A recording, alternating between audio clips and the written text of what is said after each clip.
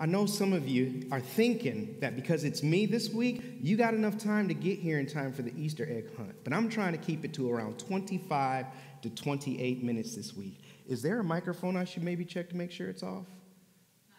I'm good. All right. There we go. All right.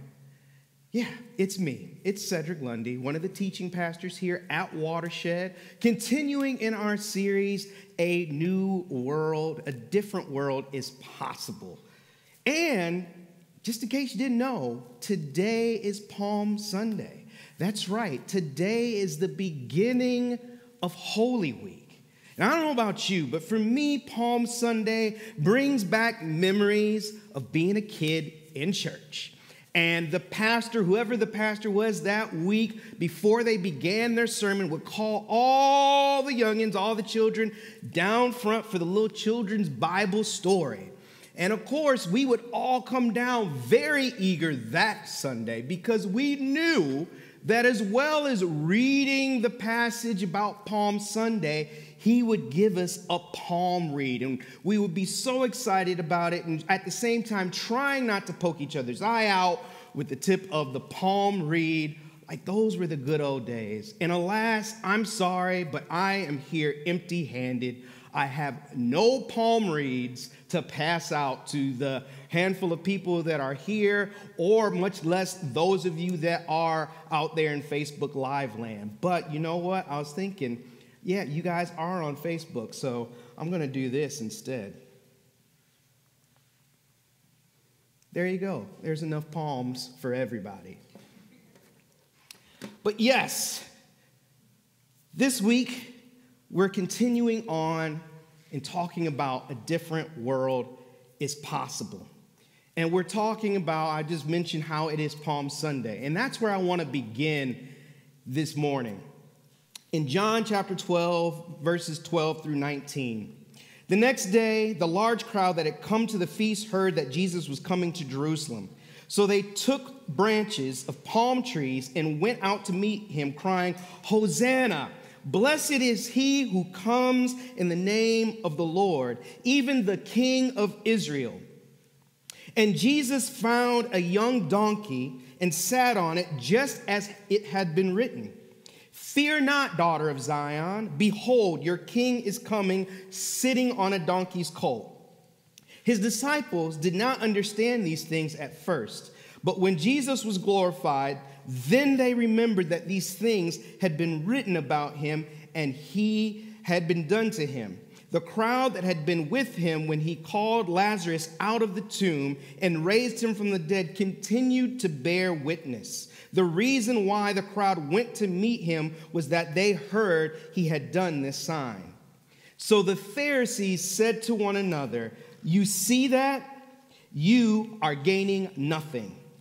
The world has gone after him." They're saying to one another, "You see that you are gaining nothing. We as the Pharisees are gaining nothing. The world has gone after him."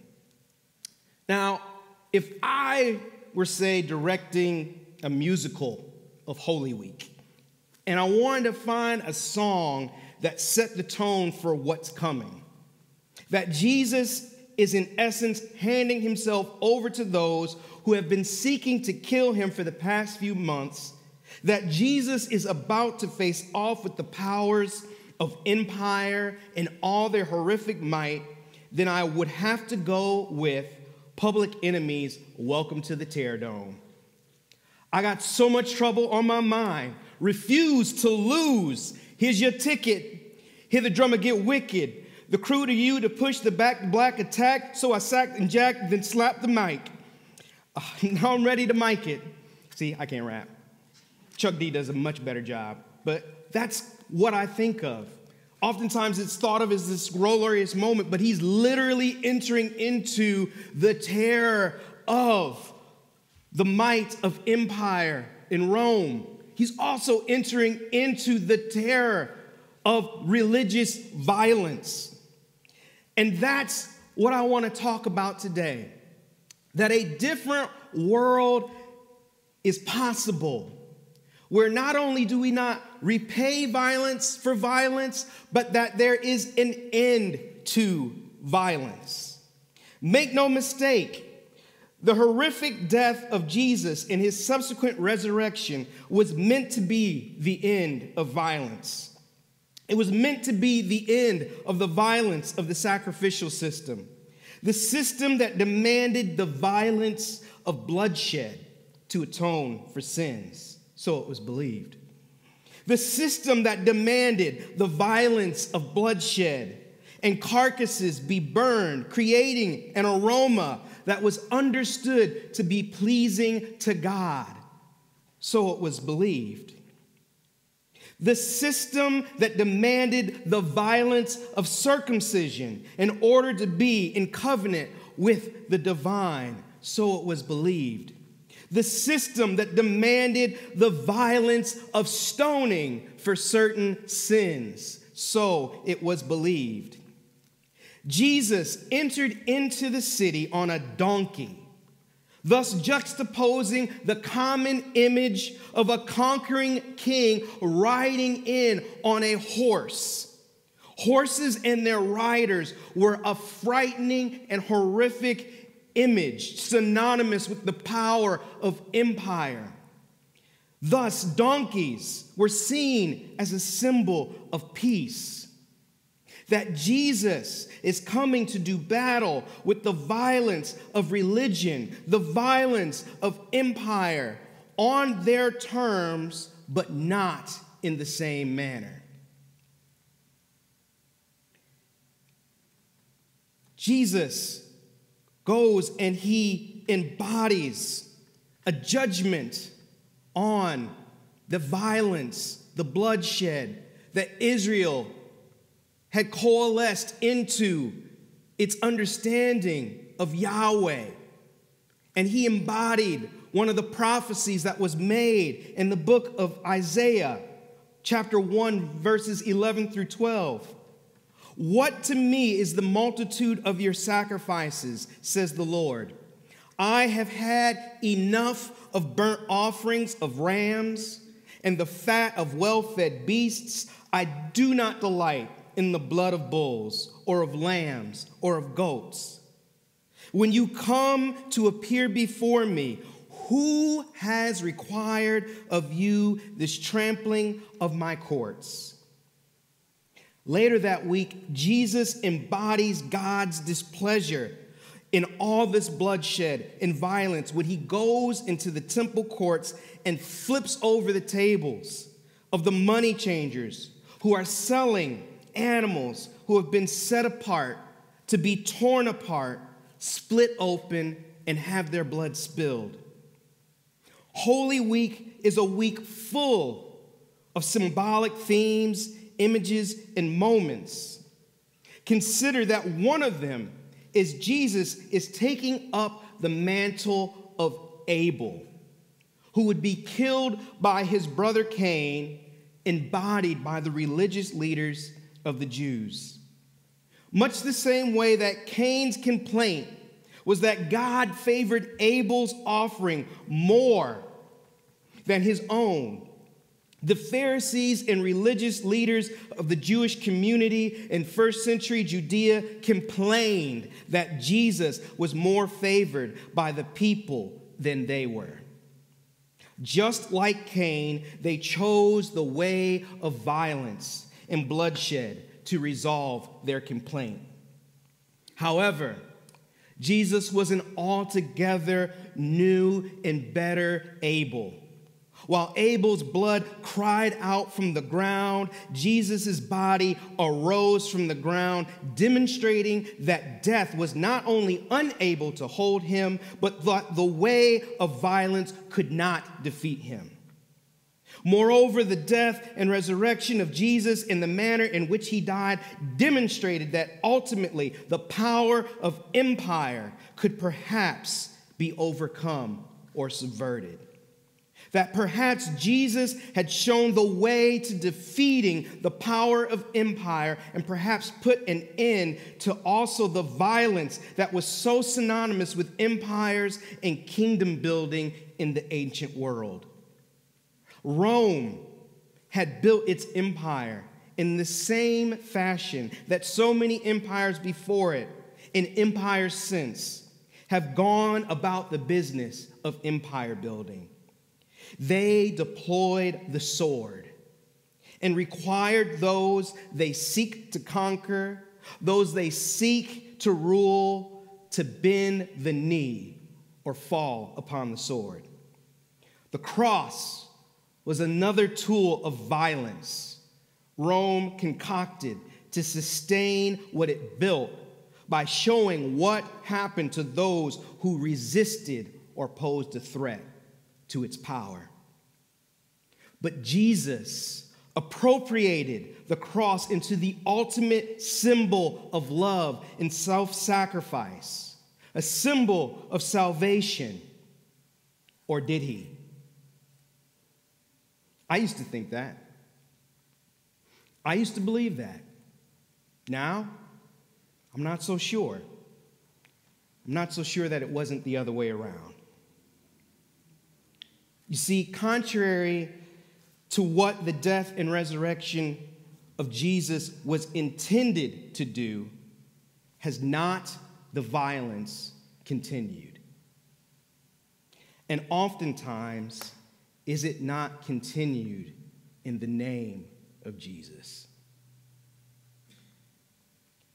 So, when the preaching team, Watershed, meets together, we will have these brainstorming sessions where we come with various different ideas, themes, topics that we're thinking about creating a sermon series around. It could be inspired by a book, by a quote, all of it being something that we think really fits the trajectory that we are on as a community.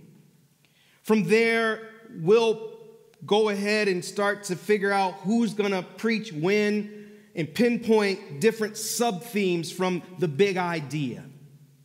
So when I looked at the spreadsheet and saw that one of the themes in A Different World is Possible was don't repay violence with violence, I said that one really resonates with me.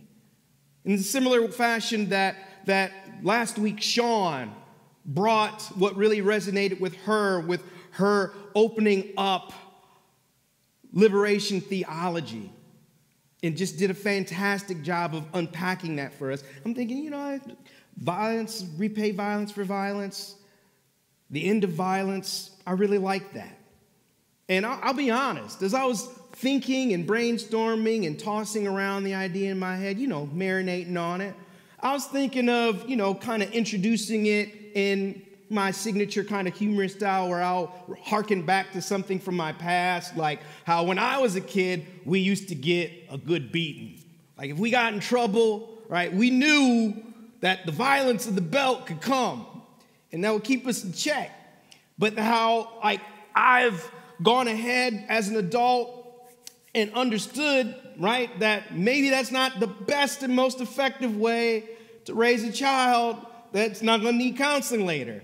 Not to say that I require counseling. I believe my parents did it the right way, so I don't want to throw my parents out there under the bus. That's not what I'm trying to do at all, but I think you get what I'm saying. But there's always that tension with, that kind of punishment, right? Because, I'm not going to lie, there's those moments where I'm in, the mall or a grocery store, and there's some kid acting up, just acting a fool. And I'm like, yo, that kid he's a little behind. The end of violence, let's progress past that. That's what I was thinking before Atlanta,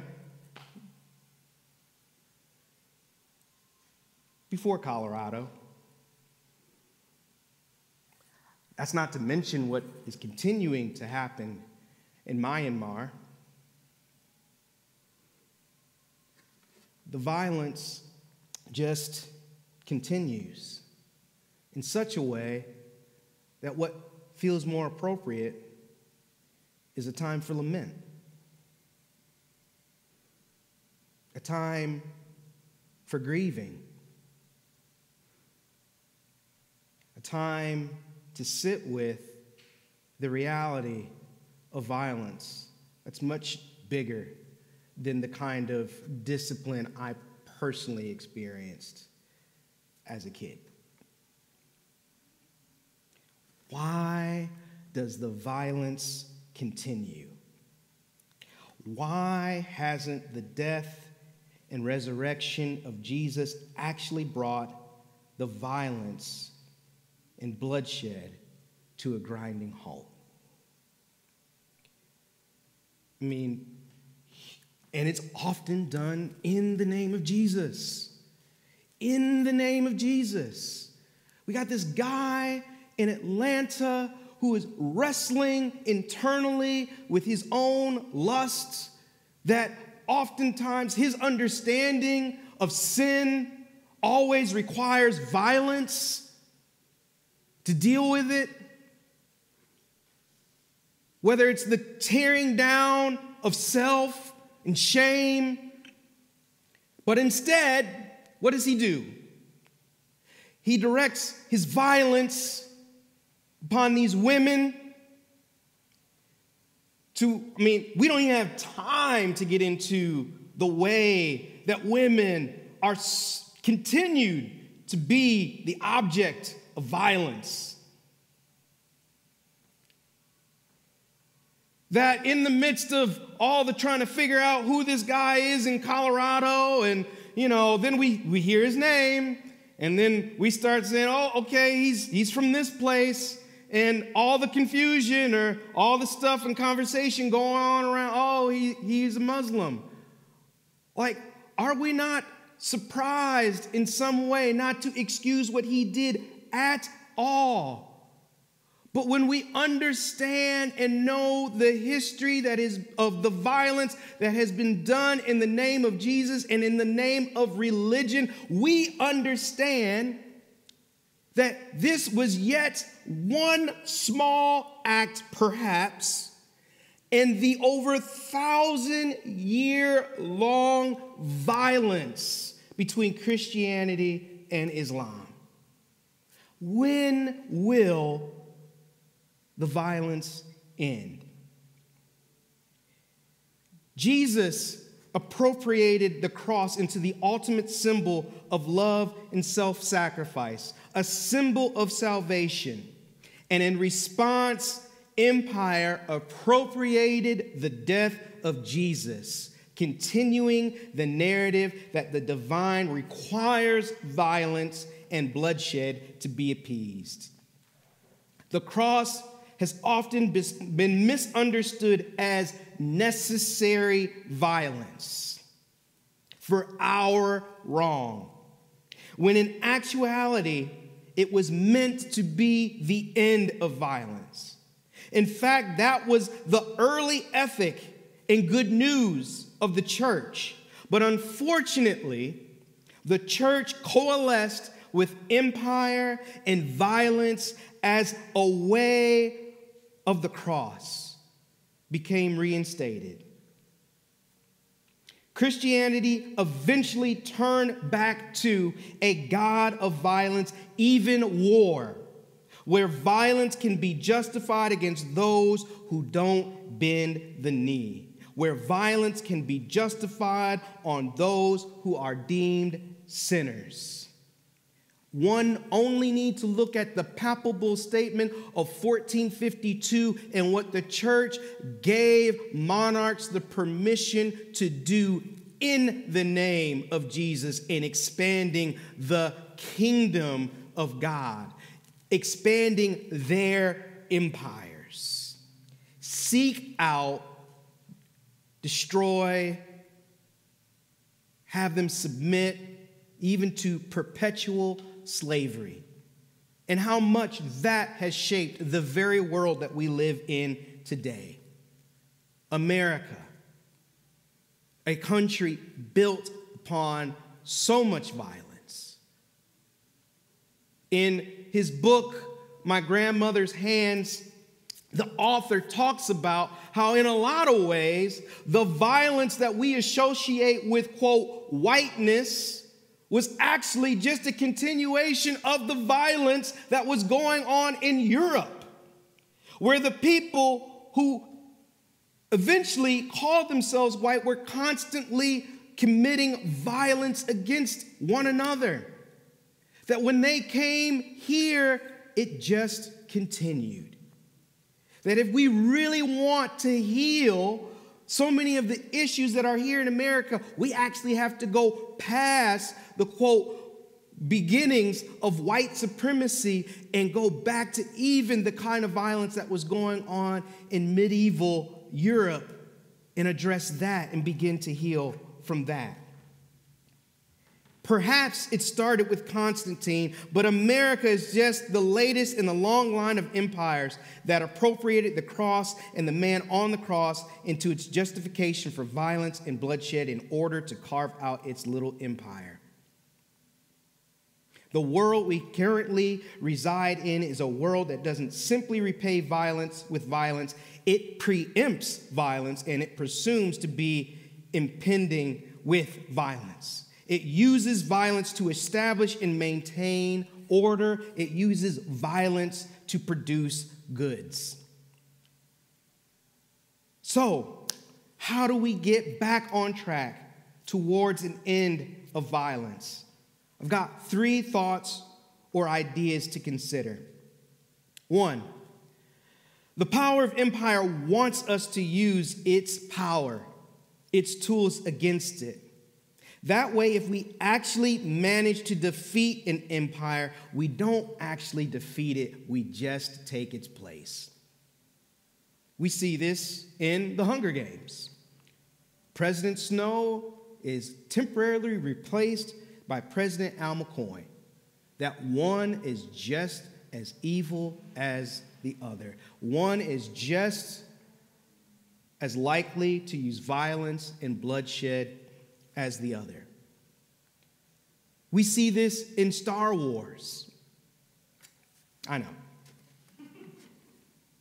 That the Emperor is constantly tempting Luke to basically take on the same violence that he has spread throughout the galaxy and take up his father's place by his side.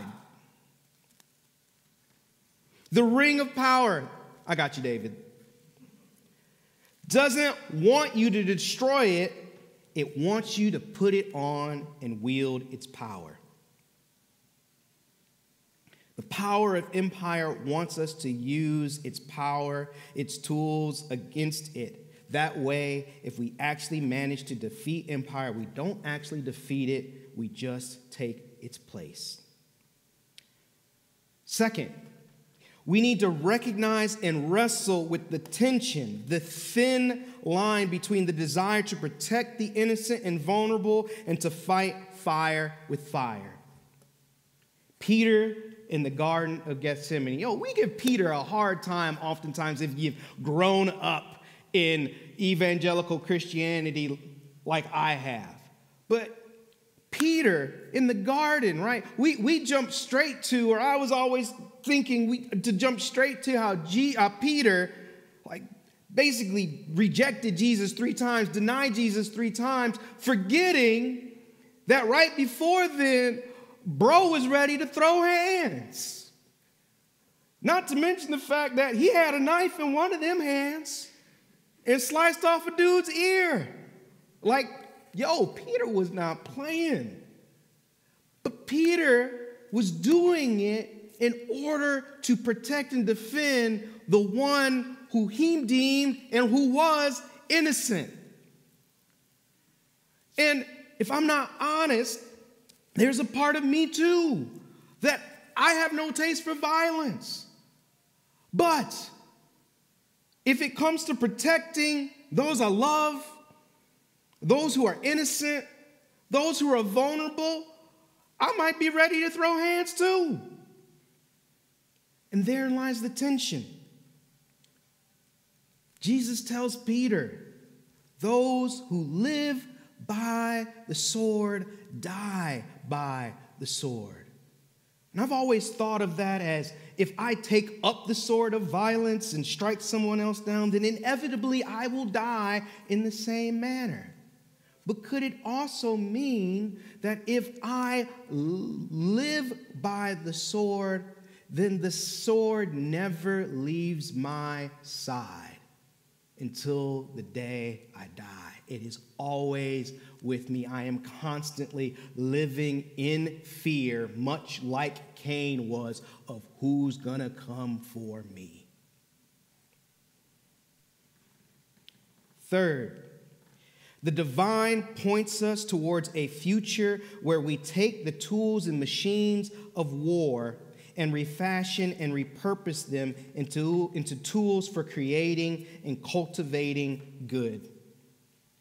There is many references in Scripture to this idea, this picture of swords being turned into tools for creation. Swords into plowshares and spears into pruning hooks. 2 weeks ago was the 25th anniversary of the school shooting in Dunblane, Scotland, where 16 children, kindergarten-aged children, and their teacher were killed by a gunman. Another 15 people were injured. Happened March 13th, 1996. By November of 1997, through a grassroots movement, Scotland was able to have an almost complete gun ban, to where guns are now only kept at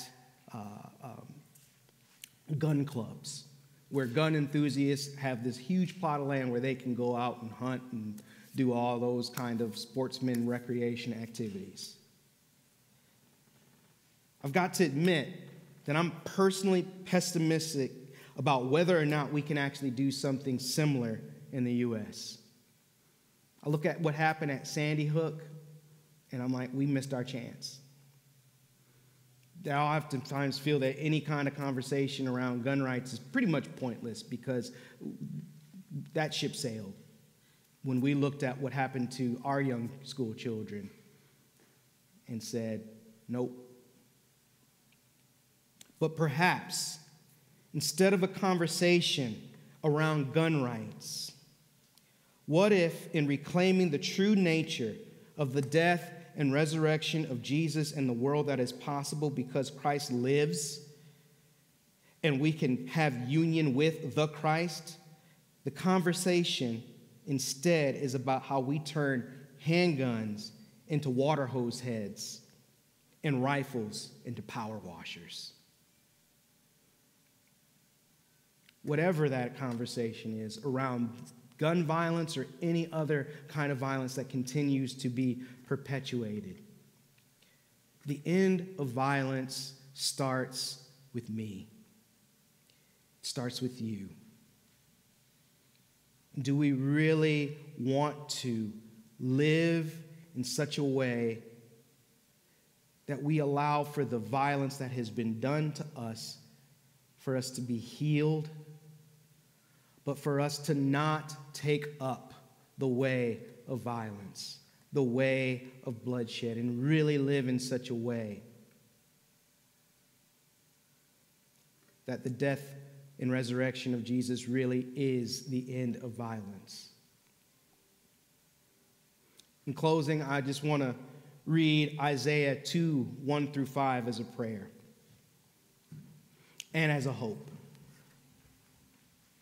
It shall come to pass in the latter days that the mountain of the house of the Lord shall be established as the highest of the mountains and shall be lifted up above the hills. And all the nations shall flow to it. And many people shall come and say, come, let us go up to the mountain of the Lord, to the house of the God of Jacob, that he may teach us his ways, that we may walk in his paths. For out of Zion shall go the law, and the word of the Lord from Jerusalem. He shall judge between the nations and shall decide disputes for many peoples. And they shall beat their swords into plowshares and their spears into pruning hooks. Nation shall not lift up sword against nation, neither shall they learn war anymore. O house of Jacob, come, let us walk in the light of the Lord. Amen.